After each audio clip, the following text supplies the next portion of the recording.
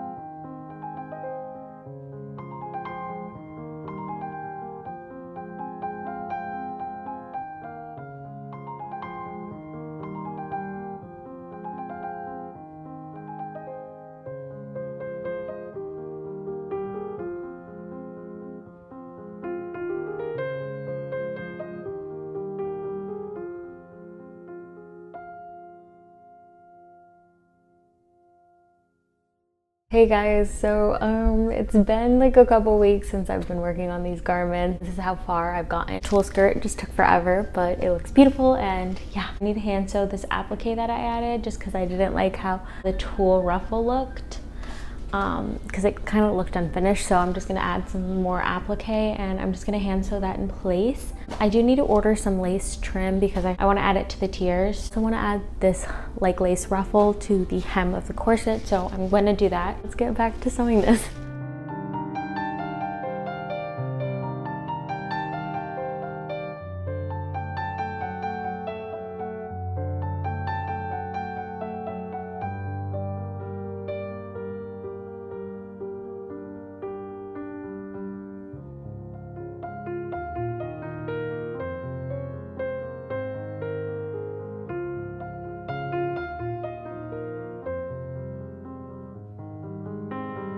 Hey guys, so right now you hear the coffee machine going because as you can see, this is like off-white, and I bought lace to add to the tulle skirt, but it's still too white. It looked different in the store and there's like so much yardage because I got like 30 yards of the lace and then I got 60 yards of the picot trim for the hem. So we're gonna dye it because I'm not happy with it and it's more work, but it's okay. We're gonna hope this works. I normally would test it out, but I've done like coffee dyeing. We have the alum bath ready. We need to pre-soak this before it goes in the alum.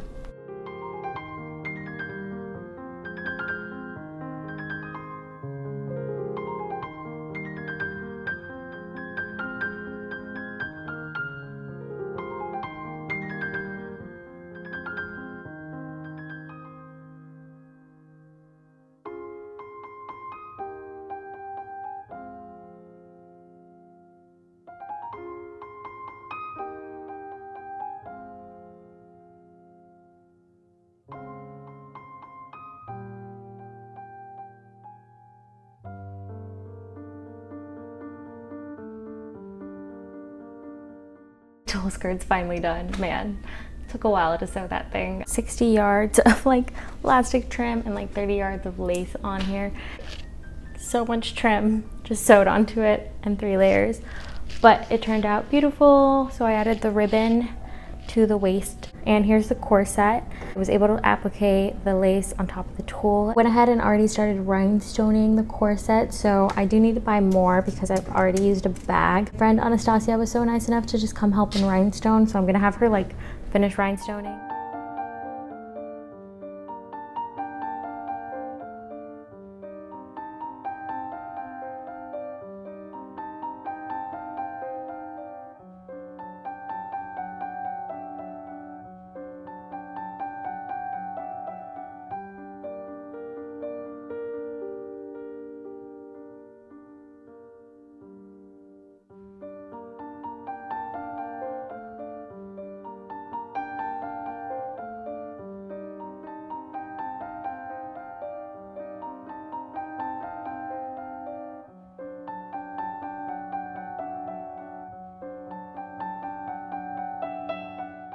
Hey guys, we're finally almost done with like the last and final piece for Benulus. Just finished draping it. I'm so happy with how it turned out.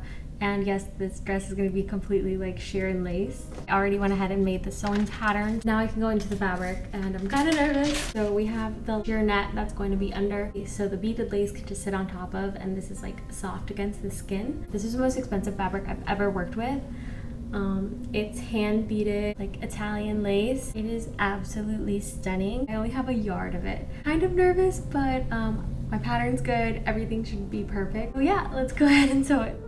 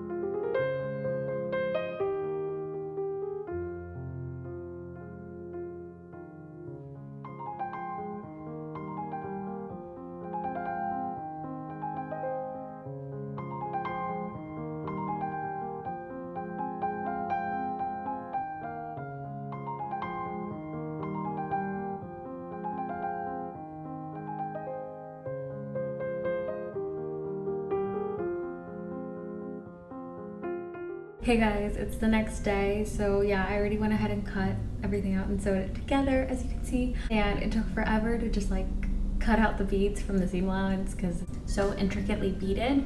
Benulus is on her way, and I have to like go ahead and base lace fabric to the net so I can go ahead and fit her and make sure this dress is gonna be like perfect on her. For this dress, I'm thinking of doing like, as you can tell, I'm gonna put more applique around here and just give her more coverage.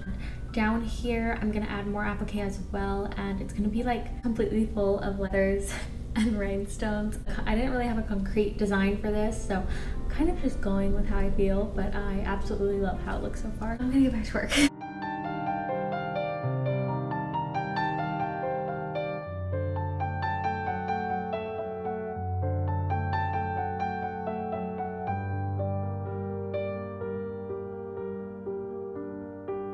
Get yourself a Tracy. Look at that. Get yourself a Tracy in your life, or get Tracy in your life. You need a bridal look like this for your wedding.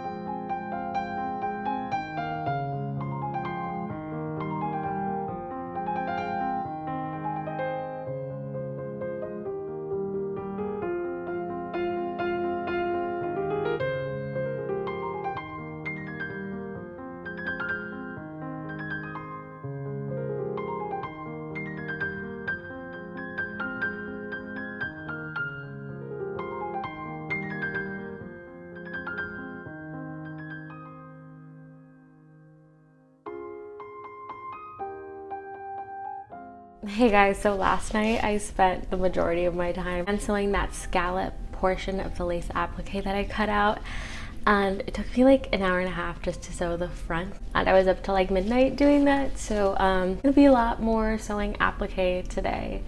Yeah, I got a lot more applique to cut out and just like hand sew it, so I think that's my goal for today. See how much we get done, because hand sewing everything on is like a whole thing. A little exhausted. I just had breakfast, so yeah, I'm just gonna go ahead and just start working.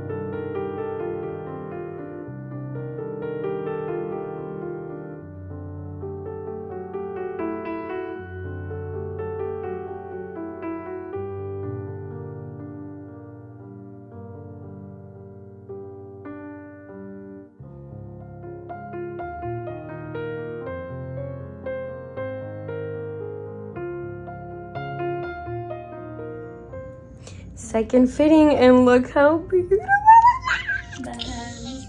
Tracy working her magic. This is so beautiful. So okay. That's okay. I just got back from dancing. It's like 1 a.m. Like one piece of lace that I didn't finish sewing before I left to go dance, but I have energy now, so I'm just gonna go ahead and do that and then go to bed. And then most of the lace is like applique.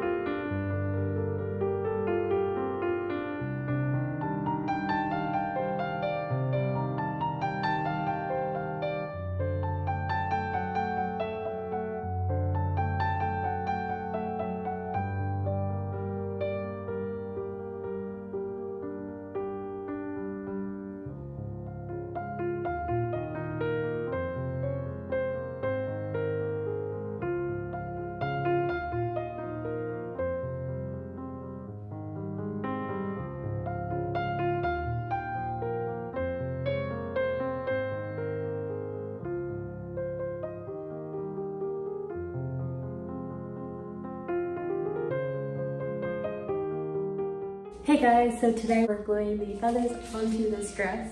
I got half of them like glued last night. I'm mixing like peacock feathers and these feathers as well. I don't have time to individually like hand sew each feather.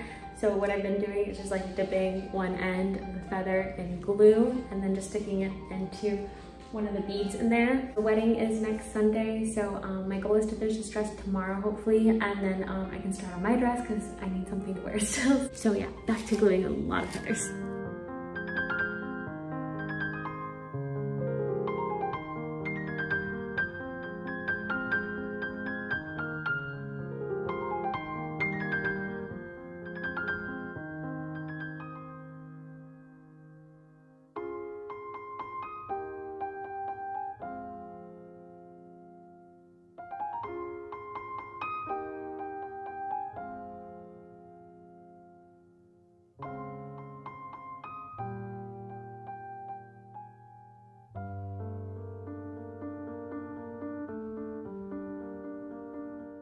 I'm gonna make my dress for the wedding. I printed out my asymmetrical dress pattern and I'm going to cut it out, but I'm gonna make the skirt longer so it's like floor length. And I'm using this melon spandex fabric, and as you can tell, it's shiny. I'm gonna go ahead and cut this out.